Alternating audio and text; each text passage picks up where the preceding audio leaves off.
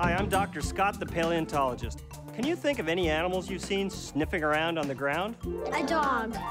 Right. Dogs use their great sense of smell to find things like...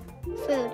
Yeah, and we think that Tyrannosaurs also had a great sense of smell, which they used to track other animals when they were hunting. Tracking means that animals follow smells like detectives until they find where the scent is coming from. Plenty of other animals have a great sense of smell. For example, bears and wolves, some fishes, even moths.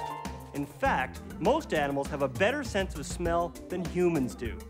We depend mostly on our eyesight, but for many other animals, a great sense of smell is just as important as being able to see.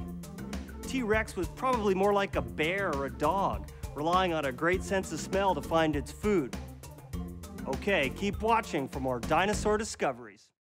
Dinosaur Train!